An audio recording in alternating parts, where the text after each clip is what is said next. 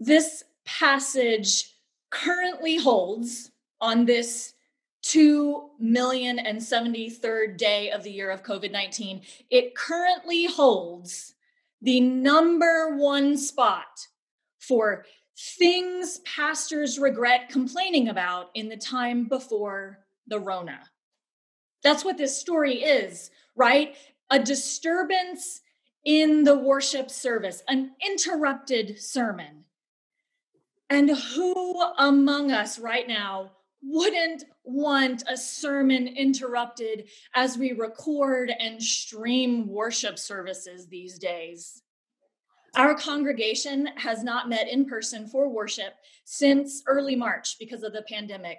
So these days it's just me, my director of communications, and the camera in the sanctuary.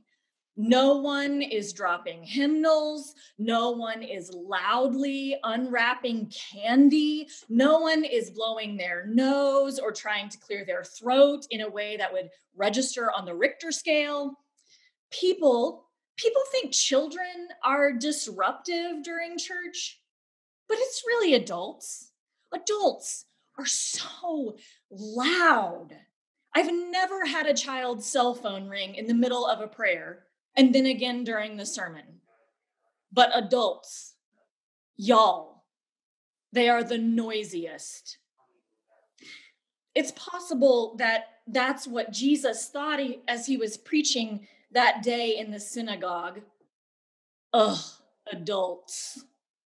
It really doesn't take much time in the pulpit to learn this lesson, even though, according to Mark, this is just the second sermon Jesus preached. It's likely Jesus had already discovered just how loud adults can be. The Gospel of Mark moves pretty quickly. Remember, we're only in the first chapter, but Jesus has already picked up some disciples. They immediately went to Capernaum, where the first thing Jesus does is go to church, which made his mama so proud. By verse 25, that's just 25 verses into the first chapter, Jesus performs an exorcism. That escalated pretty quickly. But before this exorcism, Jesus preaches. We aren't given the sermon manuscript. The sermon was not recorded, not uploaded to Vimeo, not available for download as a podcast, but it would be great. It would be so great to know exactly what Jesus said. After all, according to the text, it must have been really good. They were astounded at his teaching, for he taught them as one having authority and not as the scribes. Maybe it was the length. If this sermon was based on Jesus' first sermon, it was probably very brief. Jesus' first sermon was fewer than 20 words. It's in verse 15 in the first chapter of Mark. Now, after John was arrested, Jesus came to Galilee, proclaiming the good news of God and saying, and here's the sermon, "The time is fulfilled and the kingdom of God has come near. Repent and believe in the good news." A sermon in 20 words. Preachers, just as an aside, I would recommend that you do not point that out to your congregation, because who knows what kind of ideas they might have. And we don't really know how long this second sermon went, but we know that it was off to a good start. We are told that the people were astounded. But we're going to have to come back to this, because it's just after we are told the people were astounded that the sermon is interrupted. Just then there was in their synagogue a man with an unclean spirit. The man made a ruckus, or the story says that the spirit within him made a ruckus. The demon-possessed man is loud and disruptive until Jesus commands the spirit to come out of him. For some, demon possession is real, part of the unseen forces of good and evil, and Jesus' response has become a model for what to do when possession is suspected. For others, possession just isn't a believable scenario, although, as Fred Craddock once noted, not believing in demons has hardly eradicated evil in our world. But of course, even for those of us who aren't sure about demons or unclean spirits, possession is not quite as foreign an event as we pretend it to be. For most of us have had firsthand experience with it. Most of us have been possessed by jealousy or envy that has made us stingy or ungrateful. Some of the most shocking cases of possession happen when people are behind the wheel of a vehicle. Someone doesn't use their blinker or takes too long to make a turn, and all of a sudden we're speculating on the character of that person's mother, which we would never do under any other circumstances, except that we have been possessed by the raw power of driving a car.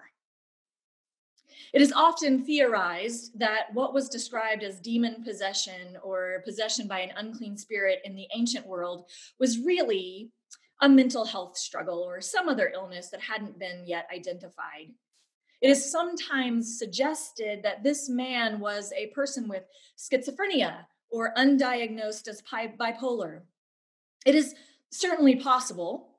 We know so much more about brain health these days and what influences behavior that we just assume that's what Mark was really describing. We should be careful, though, about diagnosing the man in the biblical text with mental illness, especially if it is just because we do not believe in demon possession. Mental illness gets blamed for all sorts of things, most notably mass shootings. But studies show that the convenient cries of mental illness after mass shootings are factually wrong and stigmatize people with mental health concerns. People with mental illness are more likely to be victims of violence, including violence committed by police. One of the reasons mental illness is used to explain away unthinkable violence is because most mass shooters are white men. If the shooter is Black or brown, we are supposed to believe the narrative that it's because Black culture is inherently violent or non-Christian ideology is inherently violent. But when the shooter is white, we comfort ourselves by saying he must have been crazy, because otherwise we would have to take a hard look at straight white masculinity and why we won't cast it out of our lives. But back to when the sermon was interrupted. It was right after, immediately, the text says, right after we are told that they were astounded at his teaching. Astounded. Now that is what preachers want the congregation to say in the receiving line post-worship. Astounded. It sounds like it comes with fireworks and a pay raise. No weary preaching from Jesus. He astounded them. In the Greek, the word astounded is ekpleso. Ekpleso. And this is actually our cue that an exorcism is next. For ekpleso means to expel by a blow, to drive out or away, to strike one out of self-possession. Let me say that again. To astound is to strike one out of self-possession. So perhaps no one was patting Jesus on the back and telling him what a great sermon it was, for he had astounded them. He had cast something out of them. It's kind of a miracle. Only one person interrupted the sermon. So with that in mind, reimagine with me, if you will, that Sabbath so long ago, that the sermon Jesus preached, what the people eventually called a new teaching, that sermon providentially hindered the status quo that day. It expelled privilege and dogma. It was what we call the good news, which is good news to the poor and to the marginalized anyway, but not necessarily good news to the comfortable and the privileged, which could be why it doesn't get preached in too many white churches today. Wouldn't want to offend anyone. But Jesus did not worry about taking it easy on church people. He just preached the good news, and not surprisingly, they were astounded at his teaching, which is to say, it was upsetting to a few in the congregation. In fact, one man was so upset he began yelling, accusing Jesus of trying to destroy them. Or in modern church vernacular, he was threatened by the challenge to dogma and doctrine and was opposed to the suggestion that things be done differently than the way they had always been done. But here's the thing. Jesus didn't back down. Jesus raised his eyebrows, channeled his Magnificat singing mama, and held fast to the good news. Jesus, seeing that there was a person underneath all that self-possession, called that self-possession out of the congregation and out of that man. No wonder the man started yelling. He had heard something that moved him deep inside. I don't know what was so offensive to him in particular, but I can certainly name a few things that cause disturbances in today's church. Try taking the American flag out of the sanctuary, or replacing pictures of white Jesus with images of the brown-skinned Middle Eastern Jew that he was. The man survived, without that privilege.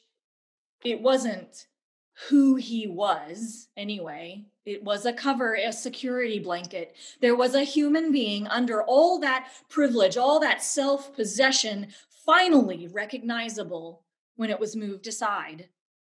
In church speak, we call what happened salvation. So maybe we don't need the manuscript from Jesus' sermon that day. Perhaps Mark knew that we would have plenty of dogma and ideology and privilege and self-possession to expel, to cast out. So preachers, if you need a sign that now is the time, consider that we are so very close to a national holiday which celebrates freedom from tyranny for some Americans. It is an excellent time for us to declare a new independence. It is just the right time for us to think about what we need to break free from, those things that we should cast out of our churches and out of our hearts. It'll be like an exorcism, for as Harry Condabola says, the last place the colonizer leaves is your mind. So to borrow a line from our teacher Jesus, come out of them. Oh, that we would all be astounded. Amen.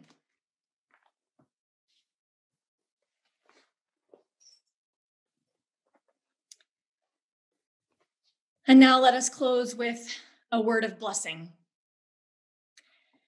Now may the power of God and the peace of our Lord Jesus Christ, which really does surpass all our understanding, go with every one of us, abiding in us, lifting us up, and making us whole.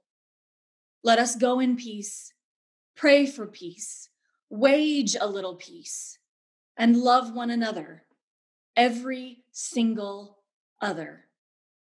Amen.